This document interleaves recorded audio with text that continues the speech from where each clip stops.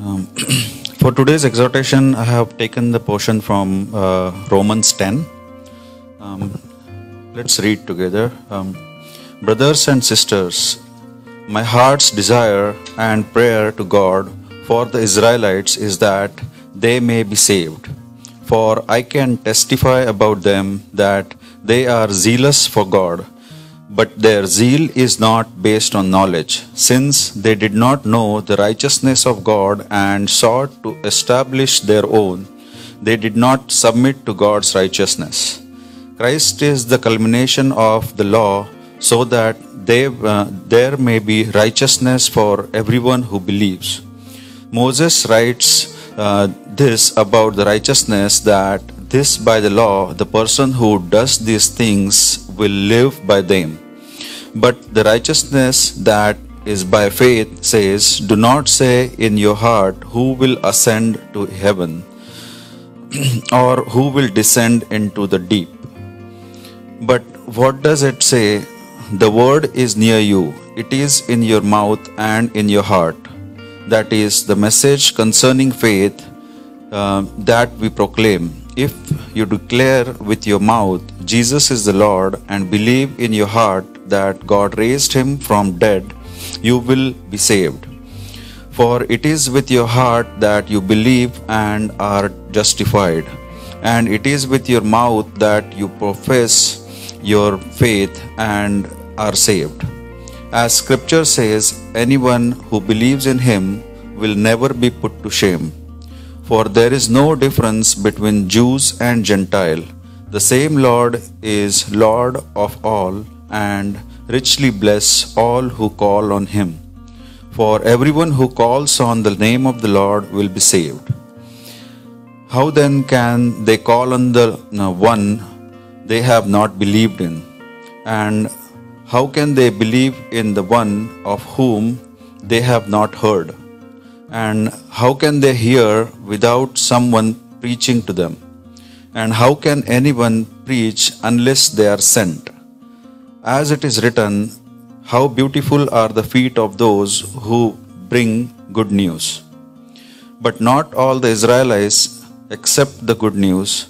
For Isaiah says, Lord, who has believed our message?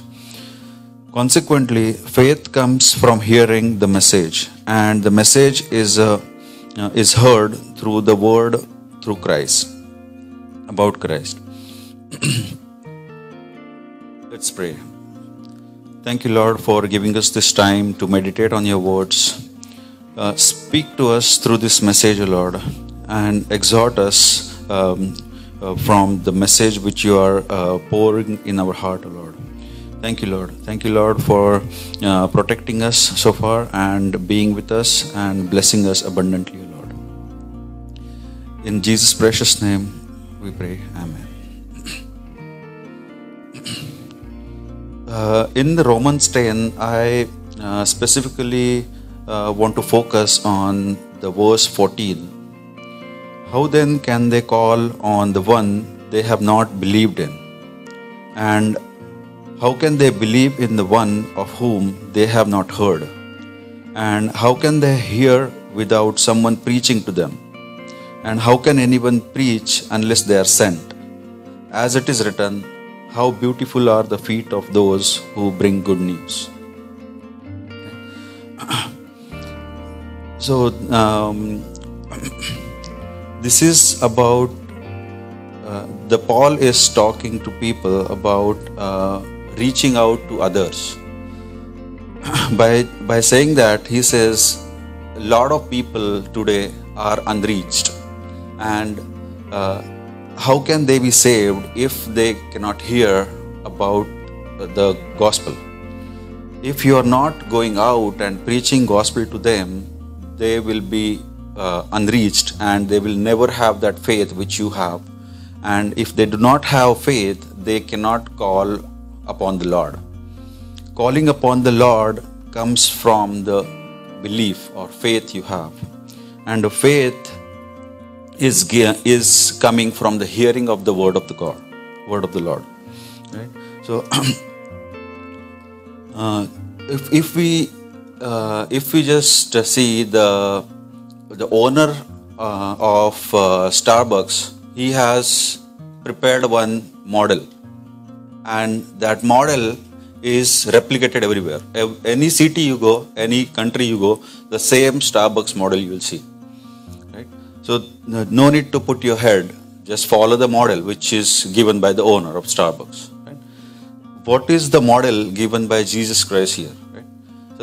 So he has come up with two models. He as a person, how he is with God as a personal, that is one model, and the other model, the ministry, how he has set up his ministry and how we can follow that model which he has set up for us. Right? He himself went out, reached people and gave gospel to them, gave good message to them. He did not sit at home, keep praying, saying, I am holy, so I cannot go in the sinners, and if somebody wants to hear, they should come to me and get saved. That's not his ministry was. He himself reached out to people. He traveled a lot throughout the 3.5 years of ministry, and that's how people heard about him. That's how people saw him, and that's how they want to become like him. Right? That's what Paul is trying to tell Israelites here. And if we also look at Luke 10, 1 to 12, let's quickly look at it.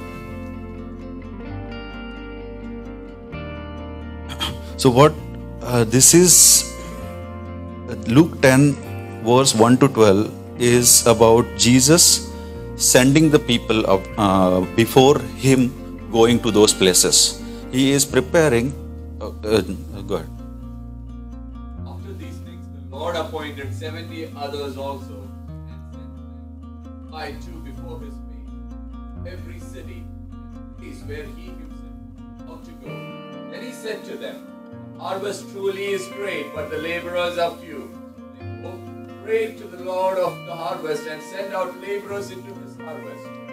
Go your way, behold, I send you out as lambs among wolves. Carry neither money bag, knapsack, nor sandal, and greet no one along the way. But whatever house you enter, first say, peace to this house. And if a son of peace is there, your peace will rest on it. If not, it will return to you. House eating and drinking. For the laborer is worthy of his wages.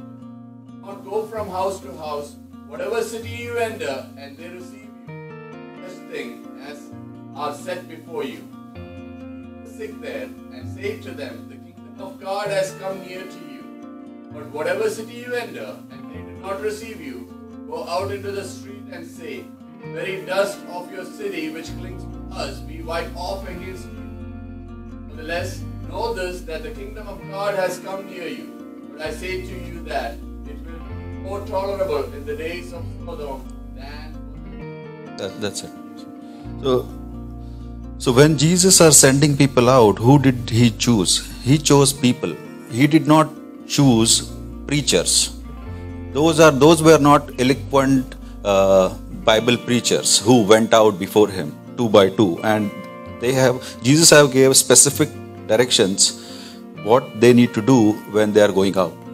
Right?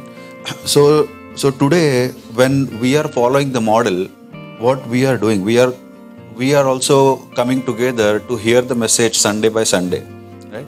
And we are meditating on the words. We are learning from the God's words. But what are we missing here? Are we sending out people to reach the unreached? Are we following the model fully? Right? Where are we missing here? So if I want to go out and reach out to the people, do I need to be a preacher for reaching out to people? I just need to go out to people just the way Jesus said, prepare the ground for me, and he will do the work once you prepare the ground. You don't need to be converting people. You are just the messenger of telling the good news to them. It is up to God who is going to do this work of giving the faith in their heart and reaching out to the calling upon the Lord is coming from the belief they have got in their heart. But the main trigger is to reach out. Unless they are reached, they will not hear. Unless they will not hear, they will not have faith. If they don't have faith, they cannot call upon the Lord. Right? These are the main points I wanted to put in front from this Romans 10. Hope this helps you and meditate on these words. Thank you, everyone.